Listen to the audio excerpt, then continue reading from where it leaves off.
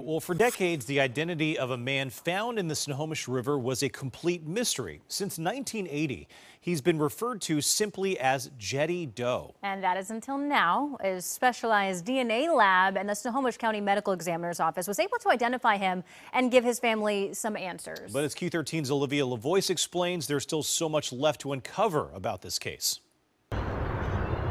He just disappeared. No one heard from him. 24-year-old Stephen Lee Knox had moved to Everett after getting out of the Air Force. When family didn't hear from him in spring 1980, they knew something was terribly wrong and reported him missing.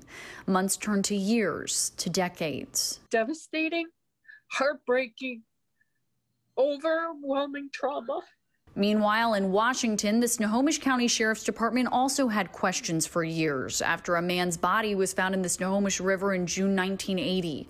The medical examiner's office determined he drowned, but they didn't know the circumstances that led up to it.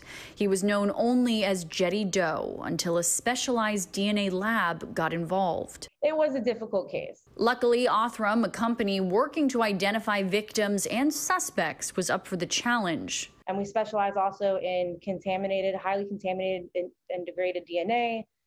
Some of our cases go back, 40 plus years. It wasn't easy, but Othram was able to get a DNA profile from Jetty Doe that was then entered into a genealogy website where Snowco's ME's office built a family tree, leading them to the Knoxes. It's been 40 some years, at least.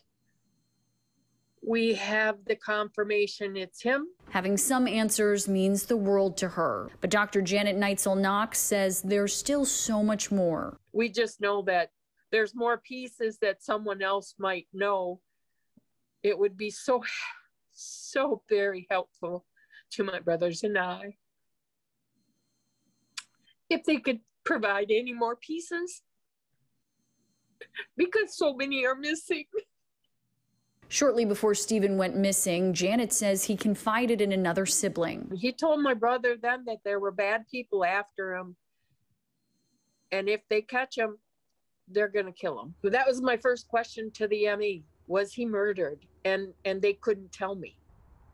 All they could say is that he drowned. Stephen's body had been in the water for roughly 2 months, and with no idea how he got there, his manner of death, meaning natural, accidental, or homicide, remains undetermined. Janet hopes to one day learn more, but for now, she's thankful to be bringing him home. But he'll have a space that has his name on it. He's no longer a John Doe. We're taking him. He's ours. Olivia LaVoice, Q13 News. And if you have any information or know Stephen during his time here, please call police.